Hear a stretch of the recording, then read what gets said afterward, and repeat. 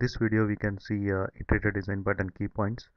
Before you watch this video, please log into my channel and watch iterator design pattern introduction, iterator design pattern implementation video tutorials. Then come and watch this video so that you will understand iterator design pattern key points very clearly. So I have put together all key points related to iterator design pattern in this tutorial. This is the first slide.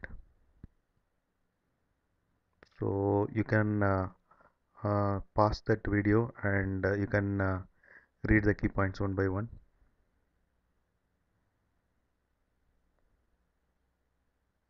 Okay, we'll go to the next slide. You can just pause the video and you can read the key points one by one and understand the key points. Okay, we'll go to the next slide. So you can pause the video and you can read the key points one by one.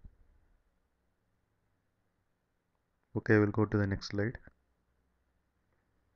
You can just pause the video and you can read the key points one by one. And I have put together all these key points in my blog called Ramj2E.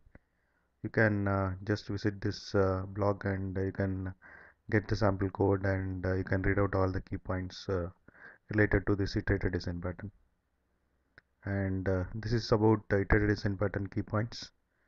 And thanks for watching. Bye.